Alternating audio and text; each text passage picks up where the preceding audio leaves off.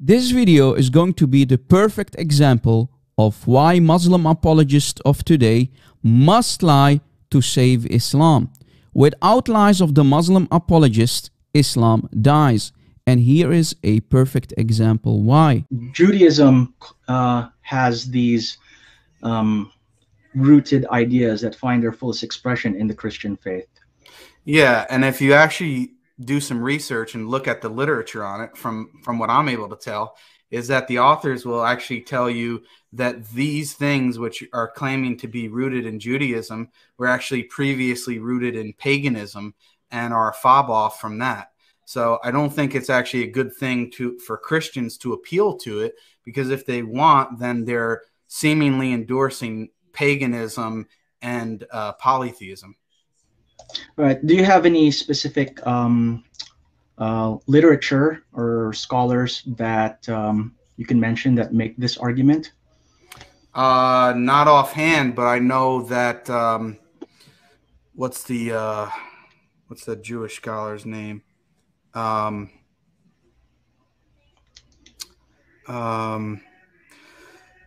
it Benjamin Summer?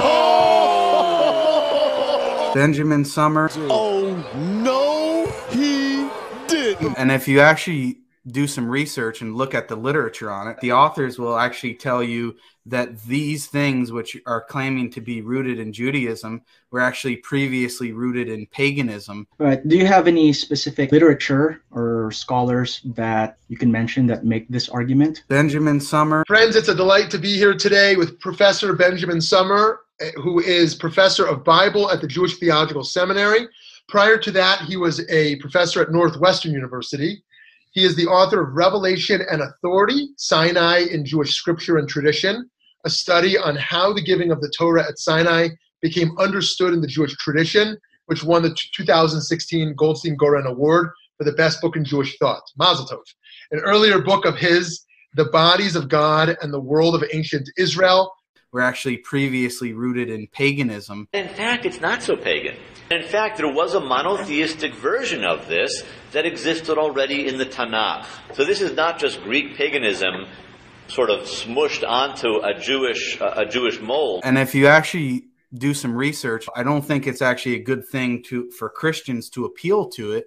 In fact, to say that 3 is 1, heck, the Kabbalah is going to go further than that. They say 10 is 1.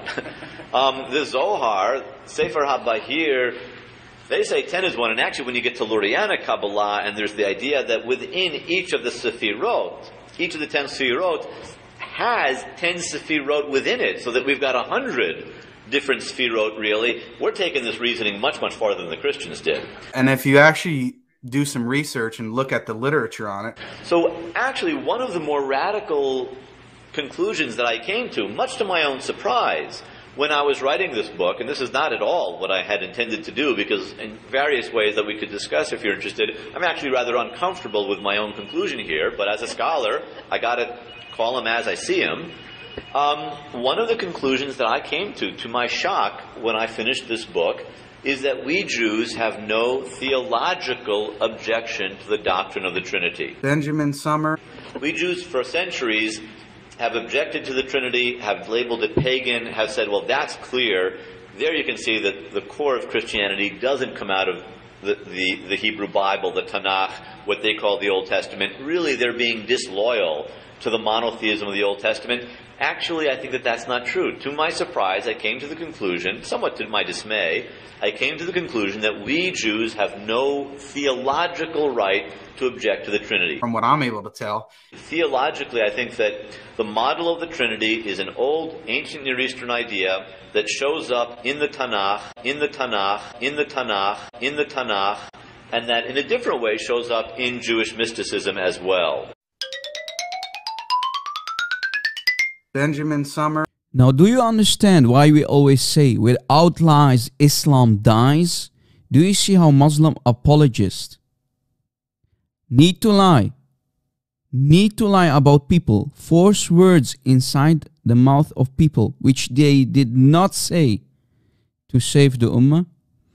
Jake Brancatella, i.e. the Muslim metaphysician, you are busted and served for everybody to see. You have no honor and you have no shame.